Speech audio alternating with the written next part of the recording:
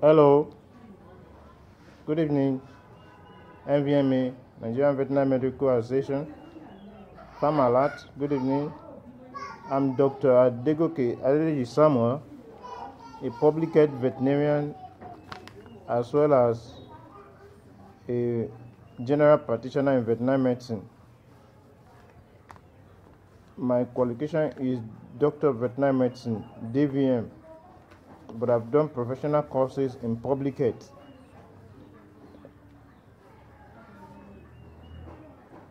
I'm so passionate about this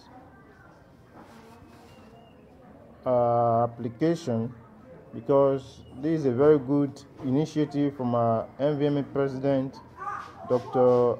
Arokoyo, for looking into the fact that our practice needs good and excellent initiative and change into a world-class practice. So, and most of the veterinarians may not be able to afford equipment as well as clinic for the practice. So I'm so passionate about this because I want to bring a change into veterinary practice in the area of food security, in the area of ensuring public health.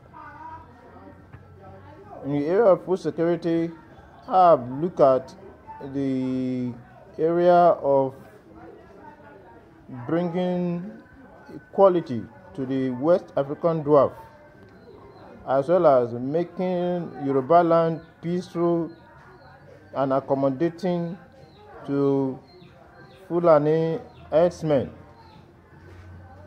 I want to bring a peaceful relationship and living between Fulanis and our local arable farmers in the Yoruba land. So I'm so passionate about this, and I implore Farm Alert as well as NVMA to consider me for this grant and loan. Although my year of graduation has elapsed more than 5 years, I'm now 8 years in the practice. I graduated in 2016 at Ahmadu Bello University, ABU Zaria, Faculty of Veterinary Medicine. But I see that with my passion, I might be considered for this grant and loan.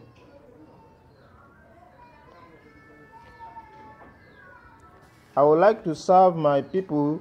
When I say my people, I mean the people of Kwara State as well as all Yoruba land. All Yoruba land.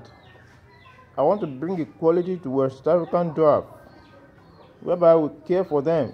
Many people in Yoruba land see them as nuisance, but if we start taking care of them and we start behaving them well, this will bring a reduction in the price of food protein in the market, and there's going to be food security both in the animal source of food protein as well as in plant food protein. There's going to be a reduction in their price when we start caring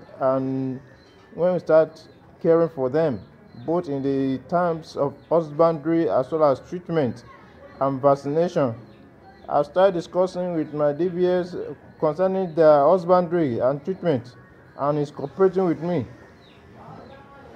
But I need a good clinic as well as a pharmacy to embark on this project.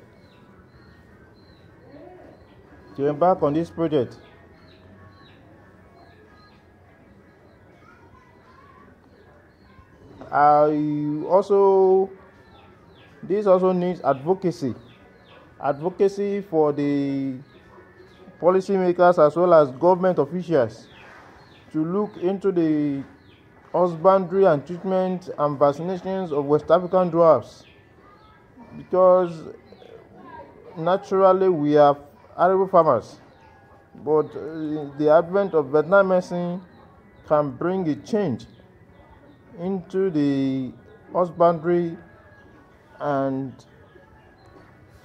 treatment of these animals. Also, I would like to serve all Nigerians in the areas of serving